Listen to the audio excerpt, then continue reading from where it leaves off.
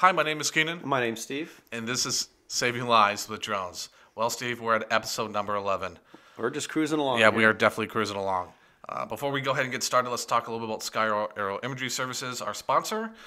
They're always helping to pay the bills, and they provide services for photography, videography, general sensor capture for pretty much all industries, mapping, film.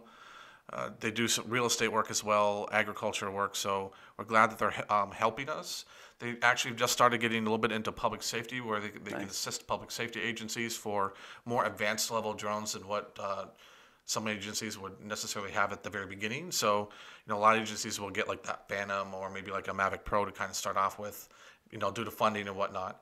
And they can go ahead and work with Skyor in order to have the more advanced level drones for when they need that type of support, like kind of more the obscure things like the larger Matrice 600s or a thermal imaging camera or things of that nature, at least until the agency gets their own ball rolling. And Skyro also help that agency as well in getting helping them get their UAS program moving along too. So again, Very we're thankful cool. we're thankful for their support.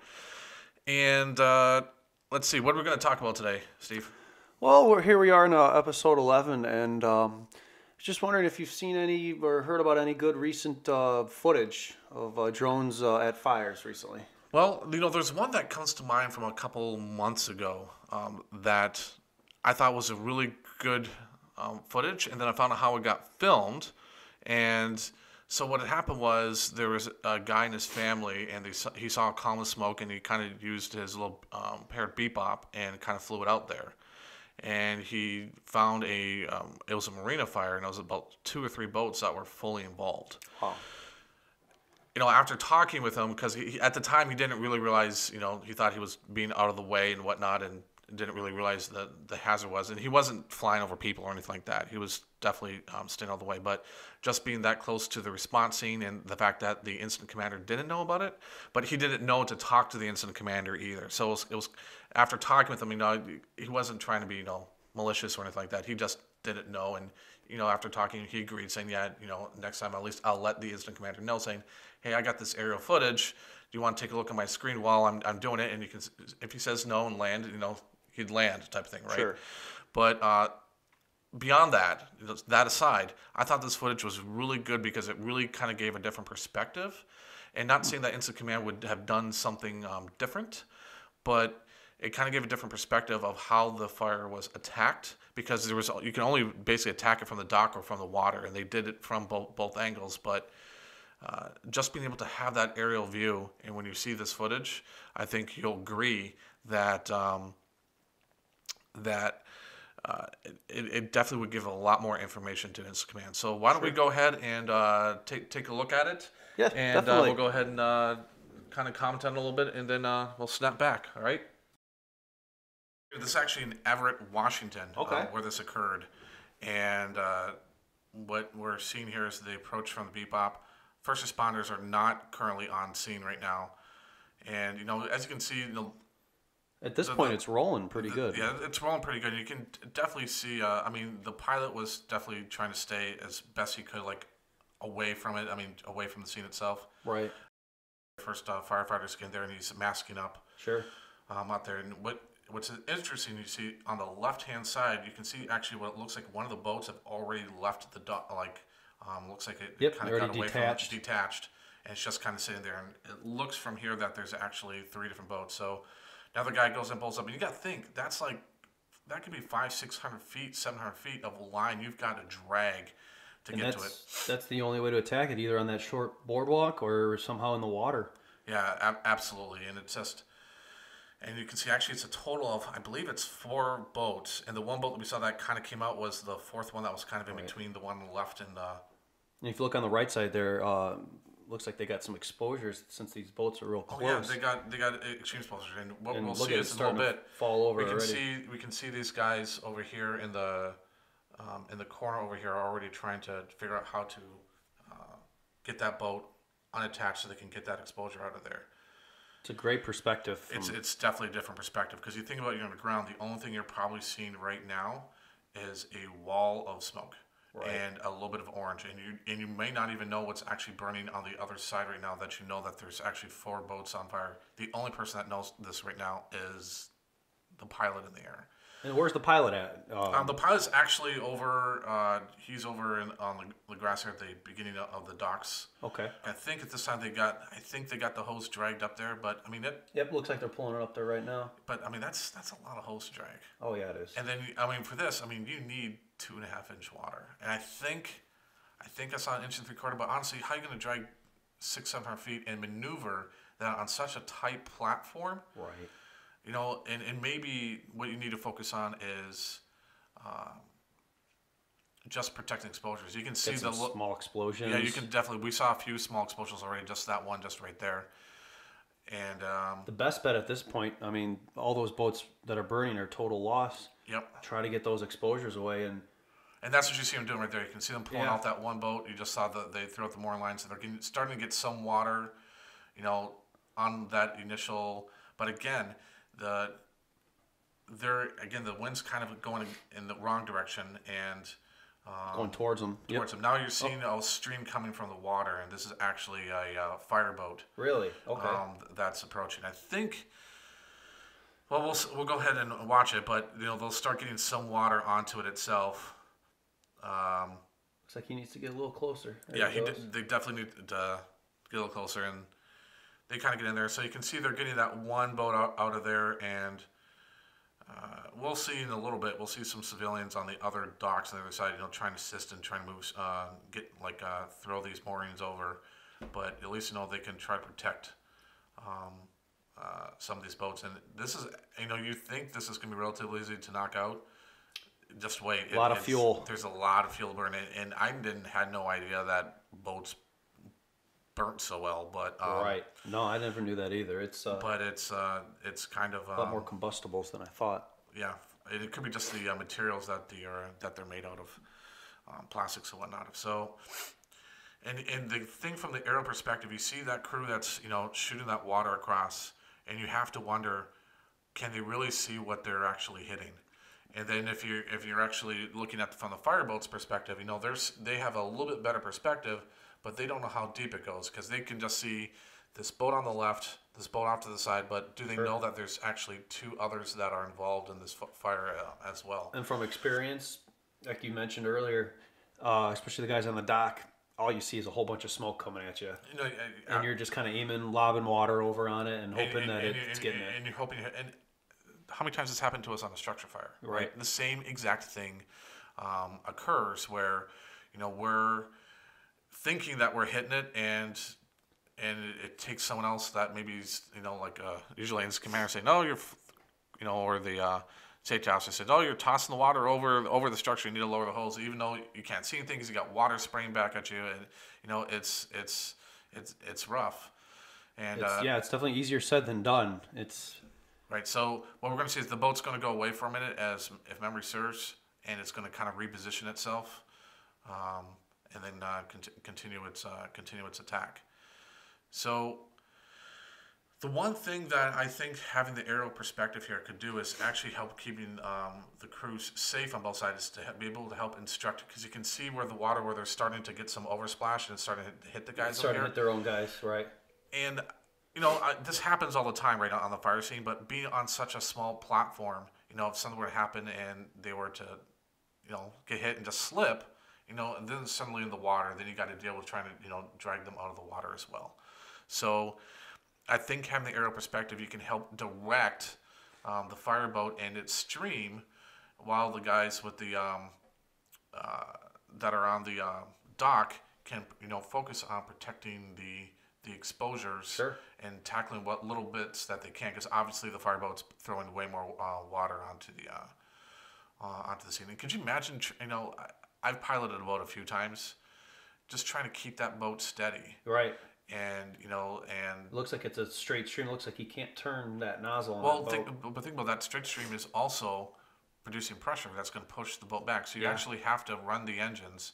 I don't know, maybe these boats are slick enough where they can tell how much pressure is pushing out and they knows how to run the engines. I don't know, but it's definitely very, very, very interesting. And this footage is so valuable. especially after now they know for training purposes. For training purposes, but even, I mean, this is, to me, this is one of the key core examples when you have a structure. And there's not a lot of, when you think of ground footage that's on fire, but you do have a lot of intense fire, a lot of intense smoke. Yep. And you're attacking it from two different angles, and you know, you have a lot of hazards. One of the big one being water on both sides. Right. And you only have a very tiny platform to work off of. I mean, look at the number of people that you have working on this the dock.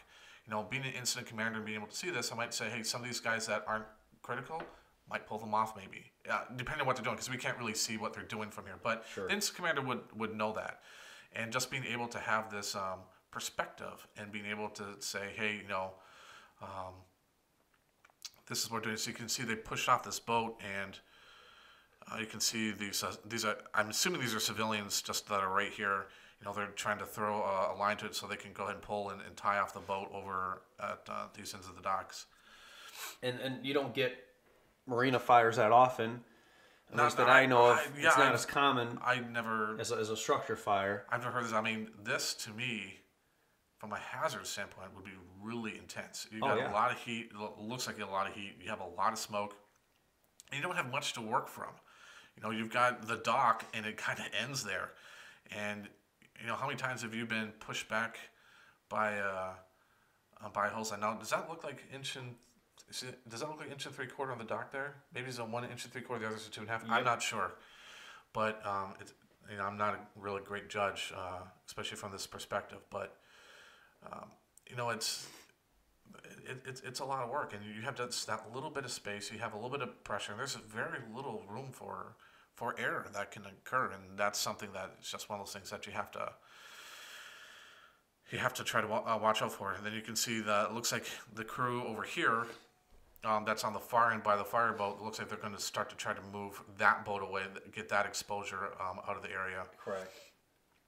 And again, you know, these guys are just kind of putting the wet stuff on the red stuff, and they're just doing the best that they can to aim. You got another firefighter down here, looks like to the left, trying to hold that boat. Well, yeah, so that firefighter was actually on the boat. Okay. And now what's going to be horrible for him is that he's going to have to walk all the way down the dock and come all the way back. But he's tying that boat off over there. And now that the fireboat, and it could be very reason why the fireboat pulled away was to allow that boat for them to maneuver it. So fireboat's going to go out of picture here. And we'll see it. And this is just, you know, one small incident. You know, take this. This could be a brush fire, a structure fire, a natural disaster, and to get a perspective from this high. I don't know, how high do you think he is right now? Well, looking at the masts, I'm going to guess maybe 150 feet. Yeah, and that's huge because you know, it's not about. The you know, view. And in all honesty, from his perspective and not knowing what he was, obviously he wasn't flying the smoke, and that was probably one of the first smartest things that you could do is not flying in the smoke. The second thing that, you know, he wasn't flying over people. You know, he was staying basically out of the operation. Now, and the reason is, now obviously probably would not have a helicopter or something like that coming or other manned resource, but the fact is he didn't know that, and that's where the hazard comes into play. So that's why I kind of talked to him a little bit about saying you just don't know what resources are going to need, and if you decide to call in an aerial resource, now you're suddenly in the way. Right. And that's why you typically don't want to fly. But if you have an incident commander that you can say, hey, I got a drone, and they don't have one, and you know, you can immediately show them like an image of like the 360. I don't know too many people that would probably say no. I'm sure there are some, but I just, you know, they have that perspective, and you know, at least that incident commander knows what's going on. Yeah.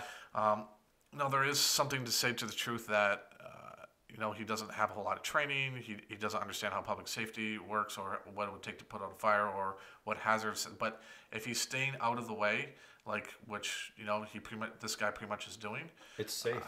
It's relatively safe. I mean, there's always nothing's 100%, but you know he's 98% there for sure. And you can see they're still tackling this fire, but you can see this boat that is closest to us.